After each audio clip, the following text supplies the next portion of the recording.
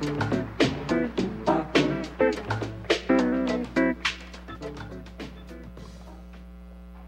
thank you very much for that warm welcome. Boy, there can't be much infrastructure going on today, eh? I guess you left a few folks on the job to come here to Toronto. That's good. I'm delighted to be here with you today, and I want to thank you very much for inviting me. I applaud the Council's efforts to foster stronger partnerships between the public and private sectors in the development of infrastructure, which is absolutely critical to our economic future. Et bonjour tout le monde. Je suis très heureux de me joindre à vous aujourd'hui et merci de votre invitation. Comme je me trouve à Toronto, qui est très près à Oshawa, je vais vous parler en anglais. Toutefois, il me fera grand plaisir de répondre à vos questions en français et en anglais, bien sûr. So I'll speak today from the perspective of a monetary policymaker whose mandate also is to contribute to the economic and financial well-being of Canadians. And I'd like to talk about two subjects today. First, what we know, and second, what we don't know. And I'm sure it won't be a surprise to you that the first part will be much shorter. Now, my goal is to help you understand better the risks that we do face. And if I do my job well, I'll leave you with a sense of how the bank weighs the known and the unknown when we're setting monetary policy. So let's begin with what we do know about our current situation. Now, most of us acknowledge that this all began with a period of exceptionally strong global economic growth in the mid-2000s, some creative economic and financial engineering, an explosion of leverage, and a speculative bubble that touched a lot of markets. Now, the bubble burst when the U.S. housing market rolled over, and in the process, some significant financial vulnerabilities were laid bare. Now, the ensuing global financial crisis in the fall of 2008 was truly dire. Monetary policy and fiscal policy were quick to respond around the world, with collective G7 and G20 announcements on Thanksgiving weekend that year. Now, since then, we've seen policy rates near zero in several countries and an unprecedented use of unconventional monetary policy, including quantitative easing. Now, we will never know how bad things would have been without that aggressive, coordinated policy response. But as a student of economic history, I can say that all of the ingredients of a second Great Depression were present. Now, we've managed to avoid that extreme scenario, but the damage wrought by the Great Recession has been brutal nonetheless. By the end of last year, the loss to global output from the crisis was roughly $10 trillion.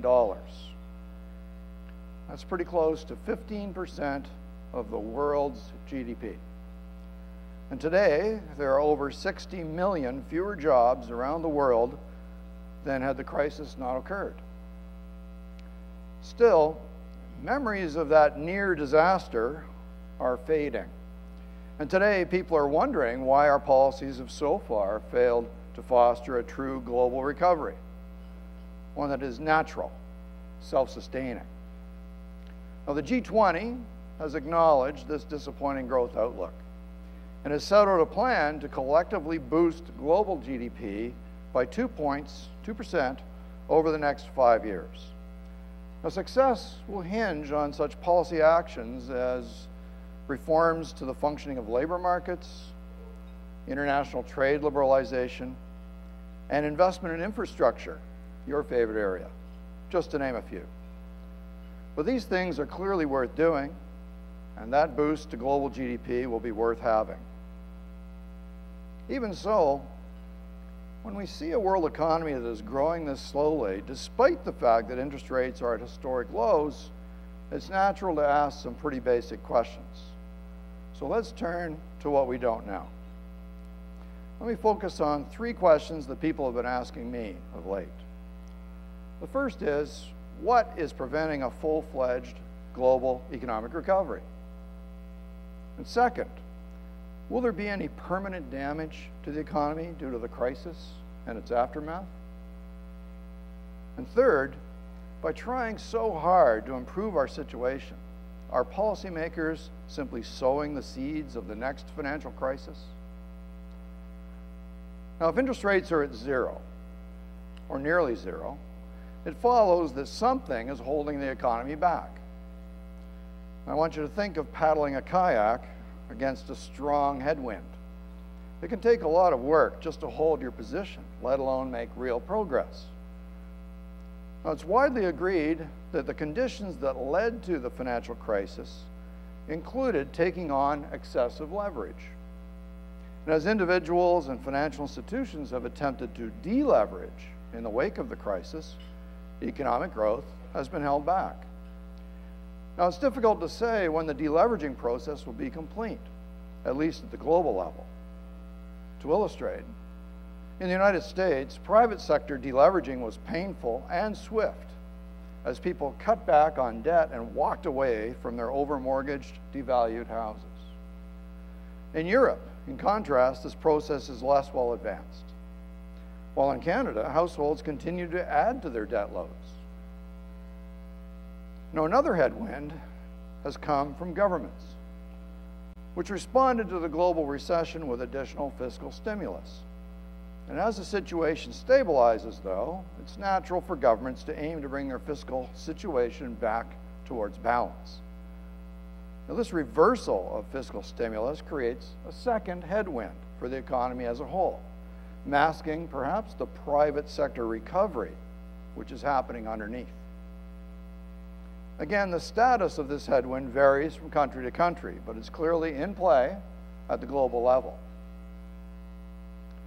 The third, and probably the most important headwind, is lingering uncertainty about the future, whether it's from geopolitical developments, market volatility, or just the trauma that companies have been through.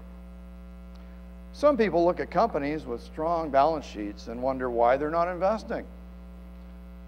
Some have suggested that we have too much risk-taking in financial markets, but not enough risk-taking in the real economy. But that's not what we're hearing from the companies that we talk to here in Canada. In this uncertain economic climate, companies actually feel like they're taking a lot of risk. Until the recovery is more certain, especially in export demand, for many, it's simply too risky to expand their business. And what that seems to mean is that the expected risk-adjusted rate of return on a new investment can appear quite low to a company. And we can settle into a temporary low confidence, low investment equilibrium, even when borrowing costs are extraordinarily low, until such time as uncertainty subsides and, of course, confidence returns. Now, it seems to me that we must allow for the possibility that the combined effects of these headwinds, deleveraging, fiscal normalization, and lingering uncertainty, will continue to restrain global economic growth for a prolonged period. We are confident that these headwinds will dissipate in time, but in the meantime, interest rates will remain lower than in the past in order to work against those forces. Still, it is important to acknowledge that global economic growth is simply not heading back to the high rates that we saw before the financial crisis. For one thing, those rates were boosted by unsustainable leverage. For another, we've entered, I include myself, the retirement window for the post-war baby boomers. And what that means is that the global economic capacity is moderating as growth in the workforce slows. In Canada, for instance, potential economic growth has drifted down to around 2% and will remain there for the next few years. Globally, potential growth is probably down to 3 to 3.5%. Now, both of these figures are lower than before the crisis, But this modest deceleration in global growth potential is a natural consequence of demographics, not the product of the crisis. The more important question for us is whether any of the problems that we see today will become permanent. This question is relevant at the global level, but let me illustrate it with direct reference to our own situation here in Canada. Now, historically, a typical recession recovery cycle has taken a couple of years to complete. During the recession, let's say it originates with a drop in export demand. Companies cut back production, they lay off some workers, and investment and consumption spending fall. Monetary and fiscal policies respond, and exports recover, companies rehire their workers, and they move production back to normal. End of cycle. But this current cycle has not been a typical one. The downturn was deep, and it has proved to be very long-lasting. Canada's export sector not only cut back on production and laid off workers, many export companies restructured, and many simply disappeared. Now, recent Bank of Canada research on exporters sifted through more than 2,000 categories of underperforming non-energy exports. And we found that the value of exports from about a quarter of them, that's around 500 product categories, has fallen by more than 75% since the year 2000. Now, had the exports of those products instead risen in line with foreign demand, they would have contributed about $30 billion in additional exports for Canada last year. Now, by correlating those findings with a huge data bank of media reports, we found that many of these 500 sectors were affected by factory closures or other restructurings.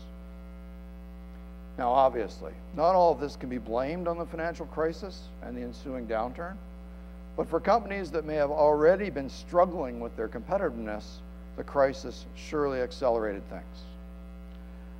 The point is, when companies do downsize or relocate or close their doors, the effects on the economy are permanent.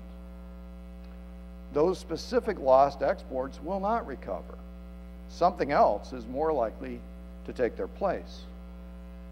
But that requires that surviving companies expand or new exporting companies be created.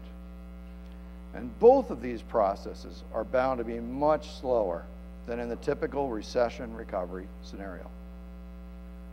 Now, a destructive downturn like this one also creates long-lasting effects in our labor market, since the associated jobs that are lost permanently. Now, we've recovered well from the employment losses during the downturn, but our labor market has not yet returned fully to normal. Indeed, labor conditions in Canada point to material slack in the economy. We've been creating jobs at a trend rate of less than 1%. That's well below what one would expect from an economy that is recovering. Furthermore, much of the recent employment growth has been part-time.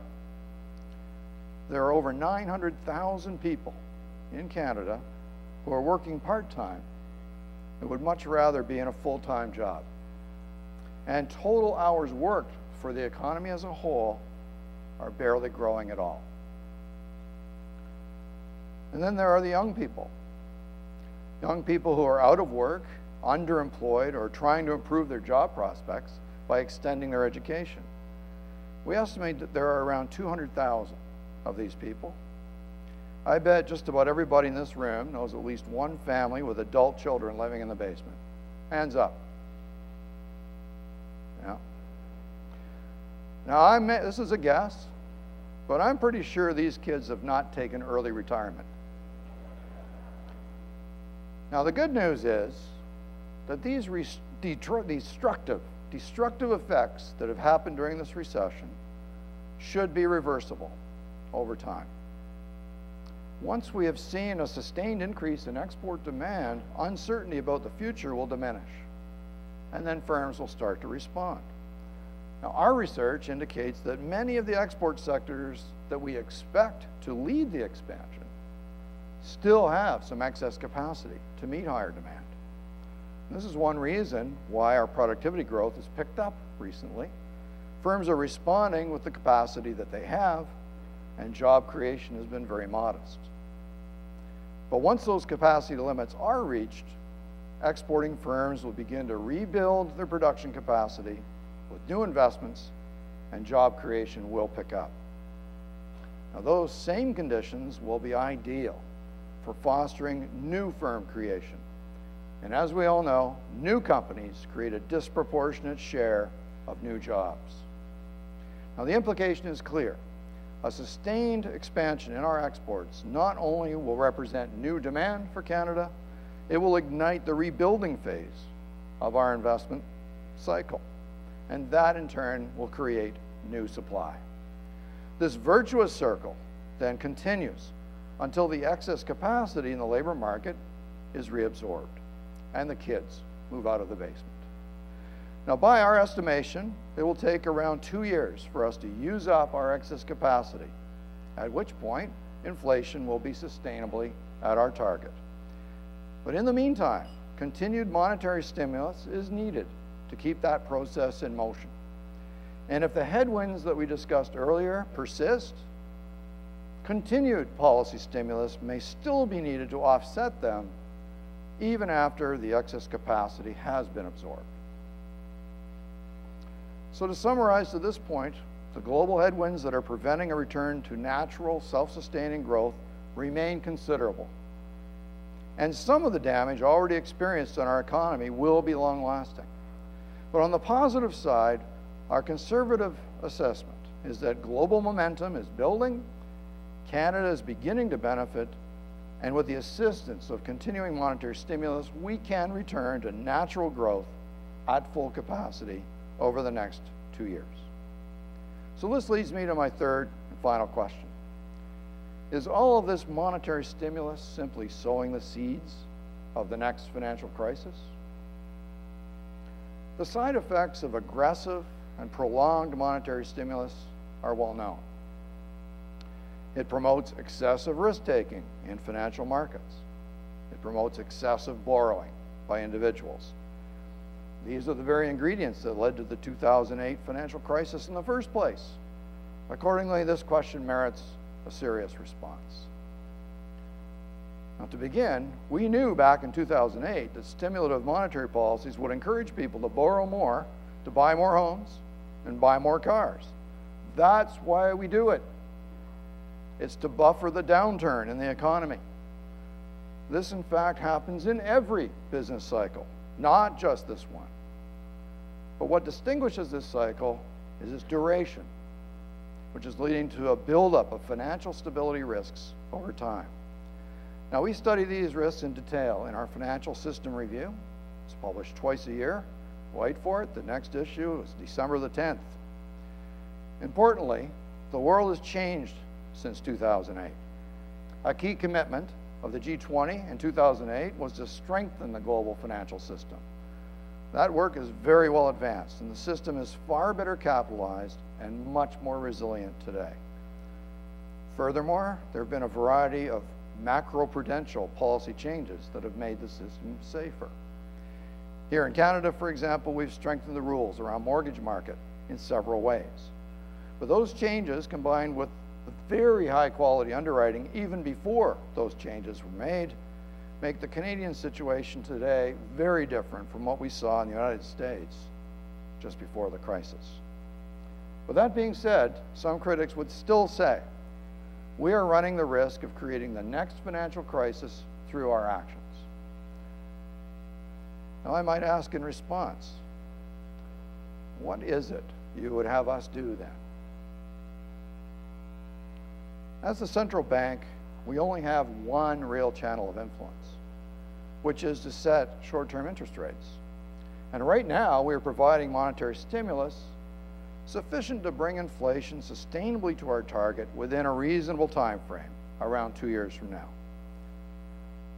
Now, to argue that we should instead set interest rates in a way that reduces financial stability risks is clearly a call for higher interest rates. So let's walk through a thought experiment together.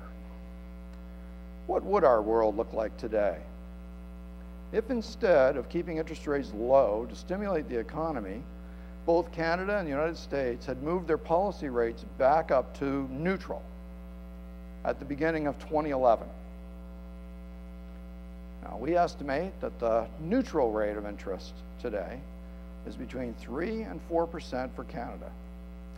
And we use a similar number for the United States. So our thought experiment is to raise rates to about 3.5% in both countries. And what would that look like? Now, such a move would, of course, allow those headwinds we talked about earlier to blow us backwards. We estimate that under this hypothetical scenario, the output gap in Canada would have been around 5.5% today instead of 1%. That means that unemployment rate would today be about 2 percentage points higher than it is today. And core inflation would be running somewhere between 0% and 1%.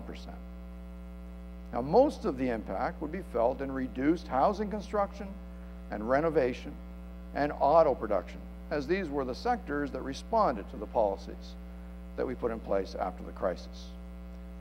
And these estimates do not capture the range of confidence effects that would permeate the rest of the economy under such a difficult scenario. So in fact, the story could even be worse. Now, from this monetary policymaker's perspective, that's an unattractive alternative. Our primary job is to pursue our 2% inflation target with a degree of flexibility around the time horizon of its achievement, and that flexibility permits the bank to give due consideration to financial stability risks, provided that they do not threaten macroeconomic performance. Currently, as you know, inflation is close to target, but some of its strength is due to temporary factors, such as increases in the price for meat, electricity, telecommunications, and the pass-through of our past exchange rate depreciation. Now, unless the output gap closes as we expect over the next 2 years, inflation will drift back down significantly below 2% as the temporary effects of these factors wear off. Meanwhile, though, financial stability risks are clearly on our radar, and in particular, housing activity is showing renewed momentum, and consumer debt levels are very high. So household imbalances appear to be edging higher. But it is our judgment that our policy of aiming to close the output gap and ensuring inflation remains on target will be consistent with an eventual easing in those household imbalances. Accordingly, we judge that the overall risks of attaining our inflation target over a reasonable time frame fall into the zone of balance at this time. So let me conclude. I've put a lot of emphasis today on the things that we don't know. It's important to underscore that we have a wide range of tools, some of them very sophisticated, others as simple as having conversations with Canadian companies to help us reach judgments on these issues. The bank's approach to policy is evolving in light of these developments. We've made some major advances in our thinking in the past year and in the transparency with which we present these issues to you. Many of the key variables that are essential to our policy decision, measures of capacity, the neutral rate of interest, our outlook for growth, our outlook for inflation, and so on, are now conveyed to you in ranges, not as points. And these elements of uncertainty are being explicitly incorporated into our decision making. And what this demands is that we think of monetary policy as an exercise in risk management. And although we regard the risks around attaining our inflation target over a reasonable time frame to be balanced, as policymakers, we acknowledge that in the current situation, the consequences of an upside risk would be much more manageable than those associated with a downside risk. If this makes central bankers seem overly preoccupied with downside risks, and seem gloomy to you, then take heart, because we're just doing our jobs. Thank you.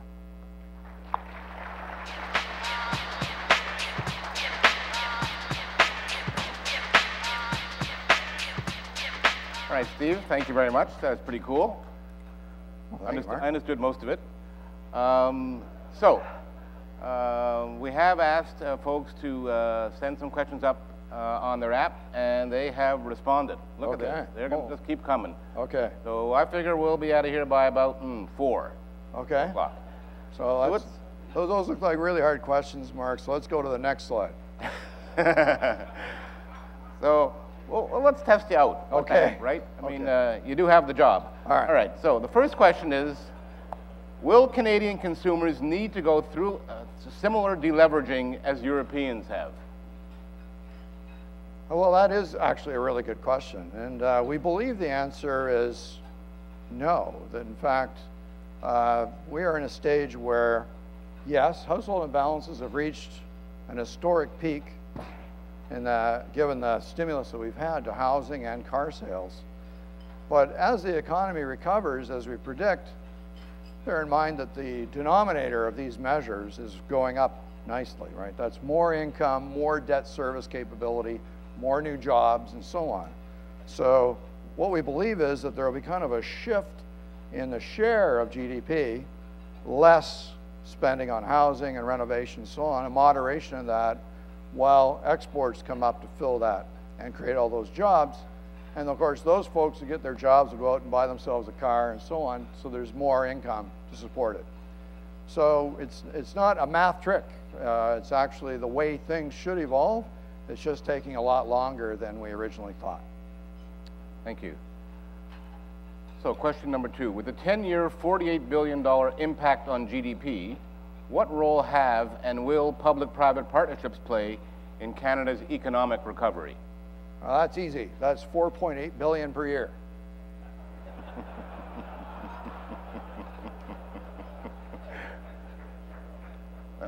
Which is a good thing. Well done. How important are public infrastructure investments to the economy vis-a-vis private infrastructure investments?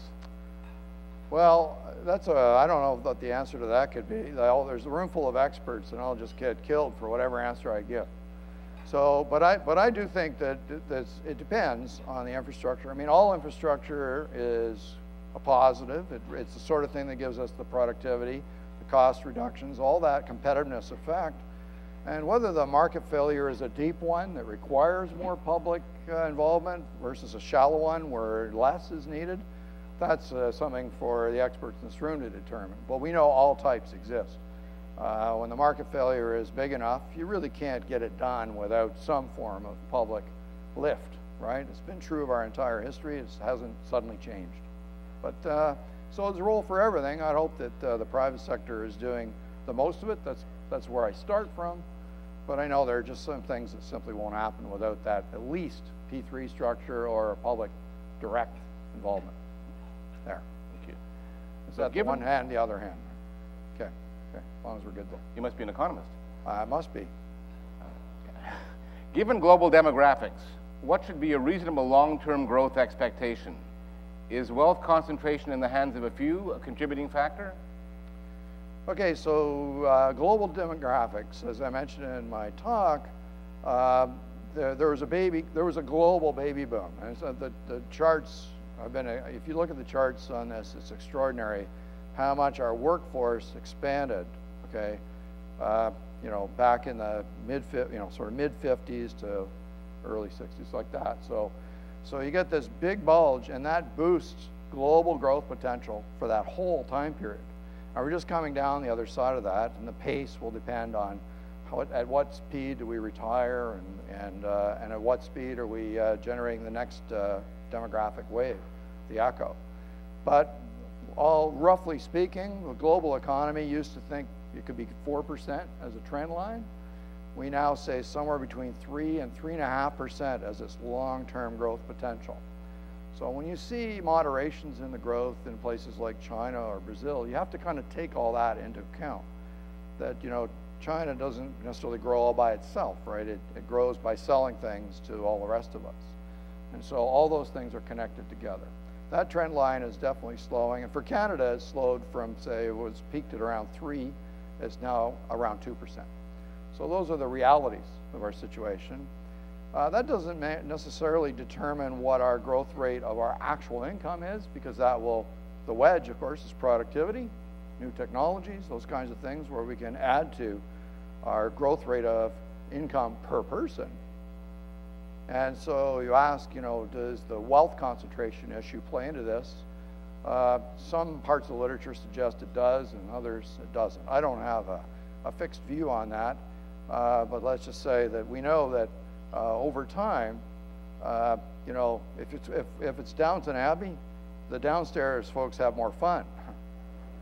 But more importantly is that over this long stretch of time, we get this sort of ebb and flow in the big investment cycle. And we've been in that sort of period where the income gap, the things that people talk about, distribution of income, has gotten larger, and it tends to get smaller and equilibrate over time. But those forces are Mother Nature forces, very slow moving. Okay, thank you. So as the Governor of the Bank of Canada, and given the risks to the global economic recovery, where would you invest your money these days? Well, if I could own a bridge or something.